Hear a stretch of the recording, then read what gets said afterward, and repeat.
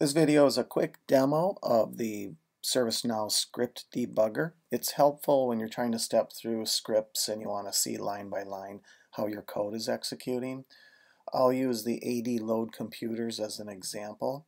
So you'll want to bring up the script. There is a button over here. If you hover over it, it says Open Script Debugger.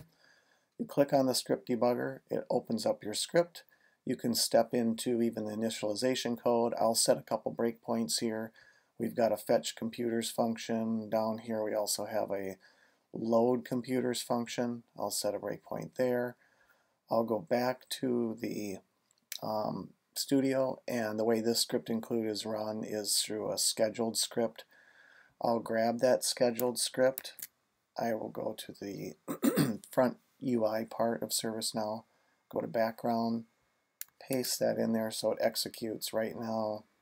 Run the script, and it will prompt me with a start debugging, and it goes right into the initialization. I could even step into the AD util if I wanted to. We have the controls with the step into, step over, pause, run over on the right side here. I'll just step into that just to show you. So here's the AD util. It would step into here and initialize that. I'll step out of, go back to where I was. I'll just click run to hit the next breakpoint. Now I'm in the fetch computers function. I can step line by line with this step over button. As I'm doing that, you'll notice on the right hand side I have my variables, and you can see they're getting populated as I'm stepping through the lines. If I go all the way down to a more complicated one, for example line 23, I'll put a breakpoint there. Notice the red line is where the execution script is on right now. The blue lines are just the breakpoints. I'll click run. I'll go to this line where it says send the command to the mid server. I'll actually step into that. Now I'm in the AD mid server script, and I can step again line by line.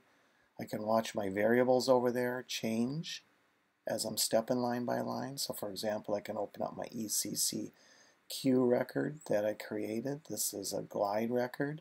I can see exactly what I populated it with, for example the agent there and so forth. I can step out of that. I'm back here in my main script.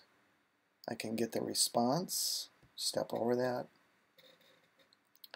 And if I have a response, now it goes down into the load computers, so I'll just hit run because I have a breakpoint down in load computers.